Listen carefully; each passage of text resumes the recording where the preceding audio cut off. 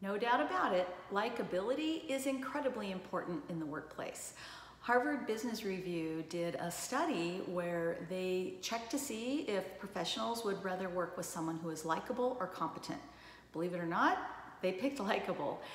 I believe both of those things are important, and I love what Harvard Business Review said when they said in the article that when you're able to combine both likability and competence, that you become a lovable star.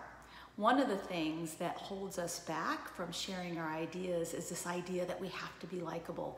And I think this can be incredibly difficult when we disagree with the point of view that has been discussed in a meeting, or even if we're having a one-on-one conversation and we have an alternate idea to share. The best way to disagree with kindness is to be ready with a phrase on how you're going to present your ideas.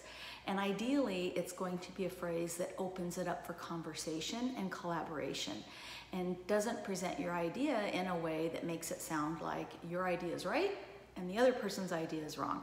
So here's a couple things for you to consider. The next time you are in a situation where you have an alternate idea to share, simply say, "I see it differently," and then share your point of view. Another way that you can present a solution is to say something like, "I have another solution I would like us to explore," and share what your idea is on the best way to move forward. Both of these entrances to disagreement are going to put you in a position where the other person won't hear "I'm right and you're wrong."